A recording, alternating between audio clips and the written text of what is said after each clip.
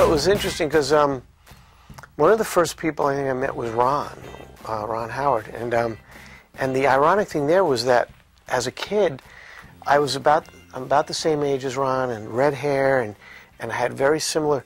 I used to be called Opie by friends when I was, when I was like 8, 9 years old. I looked a lot like Ron did back then, and people called me Opie. So it was so weird for me when here I was getting my first big show, and here I was going to be working with Ron, who had obviously played Opie.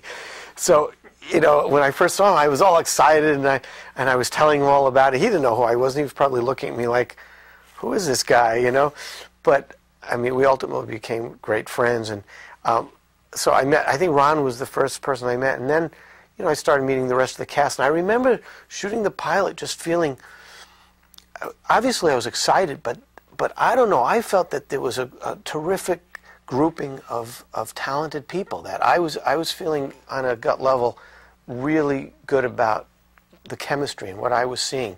And I remember talking to my, parents, and I was telling them this, and they were probably thinking, oh, it's just wishful thinking, like, oh yeah, this is really going to be good. But I don't know, I felt like there was great chemistry. And I remember, it might have been that first day when we shot in front of the drive-in, and it was Henry and Anson and Ron and myself, and we have this photo that we took, and I think it's one of my favorite shots. It's a black and white shot of the four of us in front of the drive-in. It was the first day of the pilot, and it really captures something when I look at that picture, the feeling we had. Everyone was. We were all very serious. People look back and they go, maybe looked like we were having a lot of fun, which we were, but they thought maybe we were just sort of goofing off and having a good time, and it all worked. But these were all very serious actors that took the work very seriously, and we were really intent on making this something, and it just kept growing.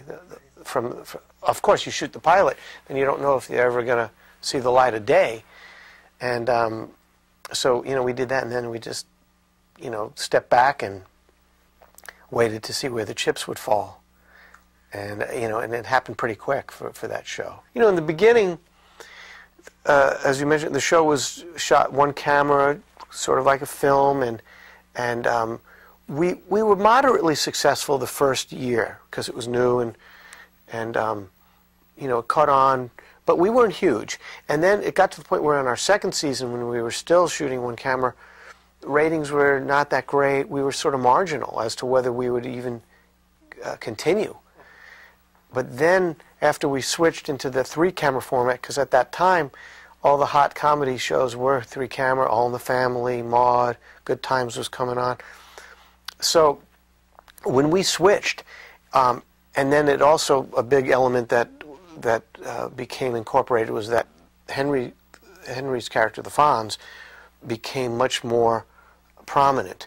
Then, in the beginning, he and myself were more peripheral characters. We both started to get incorporated more and more, and where we were really part of the gang.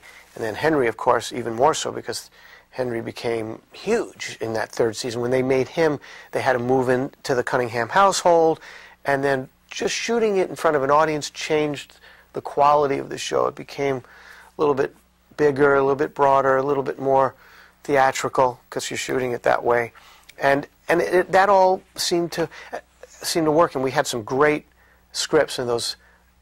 My feeling, in those first 2 years of 3-camera, we had some really terrific scripts, and it all just took off at that point.